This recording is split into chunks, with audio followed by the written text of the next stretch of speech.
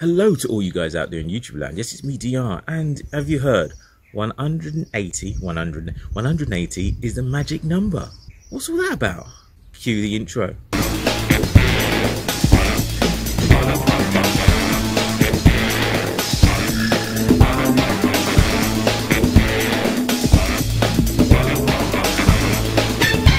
If you've looked into running in any great shapes, you've gone online, you've done the Google research that most people do, you must have come across 180 being a magic number. 180 referring to the number of steps that you take per minute. This is also referred to as your cadence. You have a cadence of 180 SPM, steps per minute. So cadence. So what is the standard definition of cadence? As I said, in running, cadence is often defined as the number of steps you take per minute. It's an easy measurement for people to take. You can count the number of steps that you take per minute. What most people do is they count the number of steps on 1 foot per minute and times that by 2.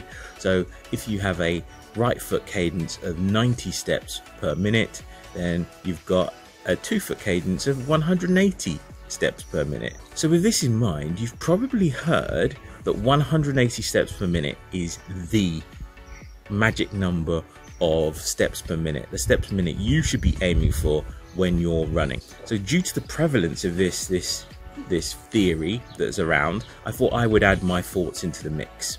Again, this is only my opinion.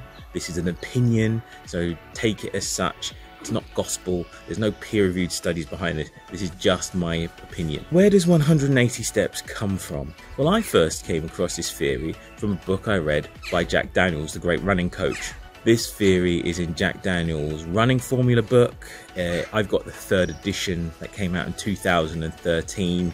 I think it's in all editions, and this is where Jack Daniels talks about his theory of running cadence and talks about 180 steps per minute. Daniels' initial observation, based on watching distance runners in the 1984 Olympics, I believe, was that when he watched the racing elite, they all had a cadence of at least 180 steps per minute. And that, therefore, was an ideal running cadence for people. But this is where I think it's got lost in translation. The key words that he used were at least 180 steps per minute. Daniels never said you needed to maintain a stride rate of exactly 180 steps per minute. But over the years, this 180 mantra has turned into some kind of church of running cadence, where it's constantly preached that you need to have a cadence of 180 steps per minute, or you are totally an inefficient runner, and you're not efficient, and you're not doing what you should be doing. You're not a runner unless you have this 180 steps per minute thing going on. In the 2012 article on Runner's World by Scott Douglas, he highlighted that in the 2012 Olympic trials, the men's 5k winner, Galen Rupp, was taking 187 steps per minute, while the runner-up, Bernard Lagat, and apologies for butchering people's names, was at a running cadence of 197 steps per minute. His summary was that the conclusion for all of this is there's no magic number of cadence. There's no magic number of steps per minute. There is a general consensus that most coaches would agree on that if you're under 160 steps per minute, that there's the potential that you're overstriding. And this is because the least number of steps per minute means that you're spending more time on your feet, which means you're spending more time on the ground, and therefore the propensity is that you're actually overstriding to create that time on the ground. So you're overreaching, landing on the ground too early, and therefore spending a lot of time on the ground. And that's the impact of going under 160. As I said, there's no magic number, but if you're doing 160 steps per minute or less, then there's the propensity that you might be overstriding and spending too much time on the ground. And in this case, it might be more efficient for you to increase your steps to 170 to avoid the overstriding and spending the right amount of time on the ground. Personally, I agree with this assessment. I think most recreational runners aiming for a 180 step per minute when you're running a 12-minute mile, 11-minute mile might be quite difficult, and what it's going to lead you to do is to shuffle. And we've seen a lot of people now do that shuffle where they're trying to get this turnover.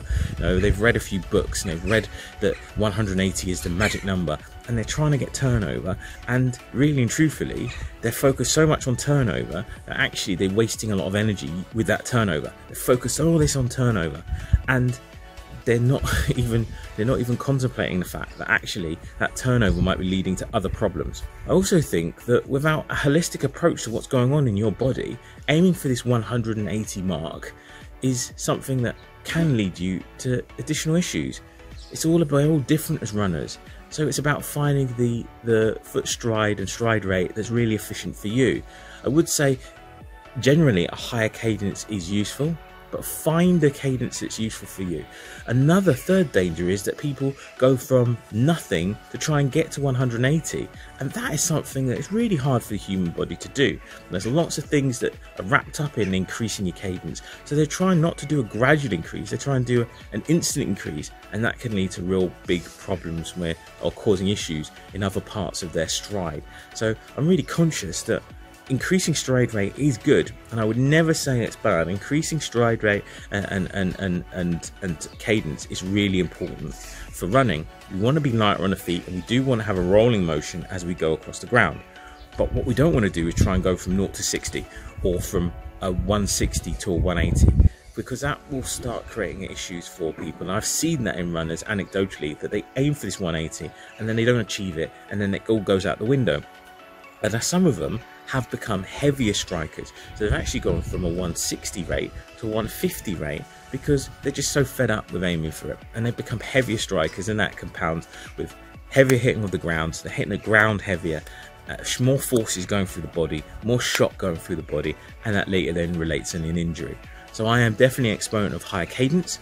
My cadence at the moment is a 175, I think. I'm not an elite runner, so that's good for me. It's keeping me nice and light, but there's sullen elements where I'm doing a recovery run at my speed, and so my cadence naturally has to slow down because I'm not going at some of the speeds that some people are doing. If I was doing an 8:30 minute mile, maybe that would be something that I could maintain, but if I'm doing a 12-minute mile, then 180 is just not feasible in terms of the speed you're going. You end up becoming a shuffle runner. You end up running like that.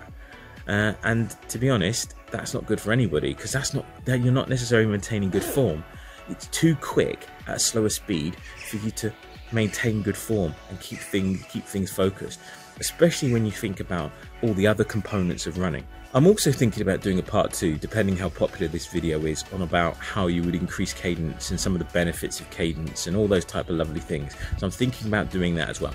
So if this video is really popular, I'll do that. If not, I'll just leave this and post this up. I'm quite happy to do short light bites, and they can all become like a bit of a series of videos that all link together. What's your experience of cadence? Have you heard about the 180 myth? Have you tried it? Does it work for you? I'm really keen to find that out as well, because I think on this channel we're going to have a full range of people, range of abilities, from great runners who can run a